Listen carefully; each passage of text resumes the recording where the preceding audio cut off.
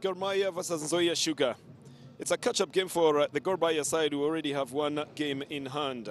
But Nzoia Sugar have got to make the long drive down from the Sugar Belt region into the city and all the way to Machakos for the game. Started as a very dour game, but with Gor Mahia in total control here. Although the Nzoia Sugar side was not giving up.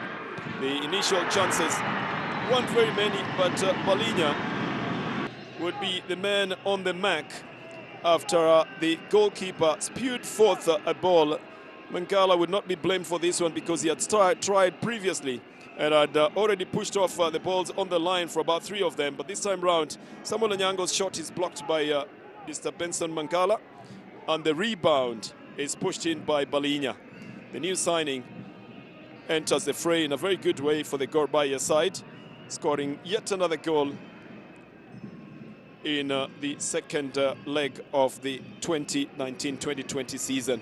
Onyango had a more difficult time of trying to put in the goalkeeper. Mangala denied him so many times, and he denied him again this time.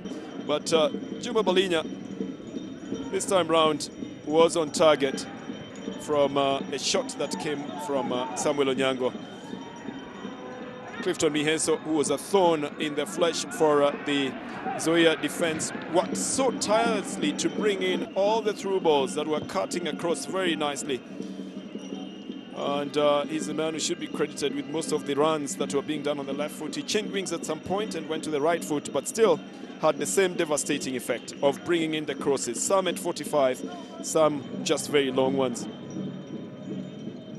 So yeah, it would look like they're holding on, and they did for a little while. But started committing a little bit of mistakes as well. The Gor Mahia side with Joash and Momanyi salvaging sometimes what would have been a problem here. Geoffrey Ocheng didn't put the ball back to his goalkeeper categorically, and Momanyi had to dash in between the goalkeeper and Buchuma, the striker on the Nzoia Sugar side, to push the ball out. So it looked very well balanced initially, as Gor Mahia looked like they were kept waiting. Clifton Miheso almost scoring from a long range. But kudos to Mangala as well. He knew that that would be going outside. He covered the post and made sure the ball would not pass into the net from that position.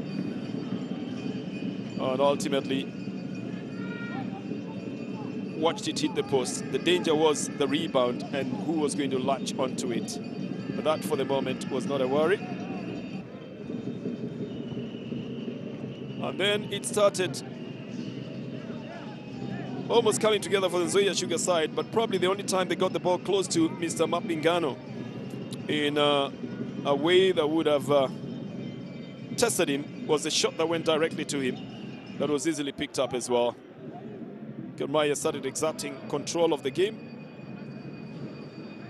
And across from the right side, almost beat all the defenders. Miheso cut it back in a 45. The header was pushed away by Mangala yet again. Balinya tried to make sure that he's going to go into the net. Miheso again directly towards the goalkeeper, and Mangala still denied him the chance. No doubt in this half, Mangala would be the man of the match totally for the number of goals that would have been scored and which he stopped short in that direction. The header coming from Samuel Onyango, who's had a difficult time trying to get the ball past Mangala in the entire game. Miheso as well just couldn't get it past the goalkeeper.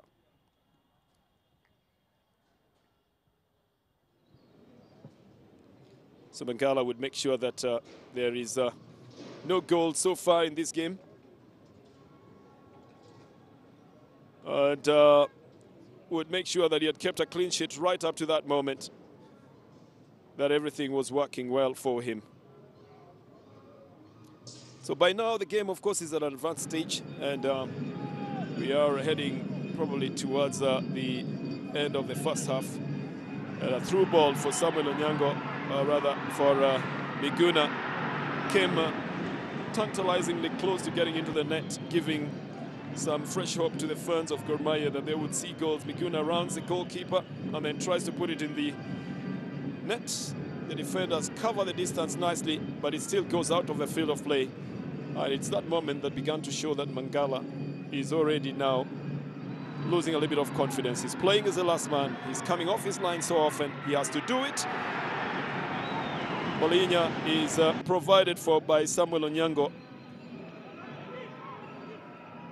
On to the right side. With Gor Mahia now increasing the attacks. Miheso then tries to shoot. That spillover is again put in by Miguna. And that is another goal for the Gor Mahia side. Mangala would obviously look like the man who's going to be blamed for it, but what a difficult position to be able to recover from. As the scoreline changes again in favor of Gor Mahia.